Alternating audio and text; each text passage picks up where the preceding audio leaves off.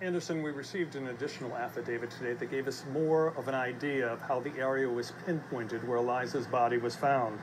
And what we learned from that is they used an FBI cellular analysis team. And what that team did was literally analyze cellular data from this past Friday. And based on that analysis, the police officers on the scene went to different homes. 4 particular police officers went to one abandoned home. They saw tire tracks in the tall grass. One of those 4 officers then went to the back of the house. Back of the house, he saw stairs leading to the back door. And next to those stairs, he saw Eliza's body just lying on the ground.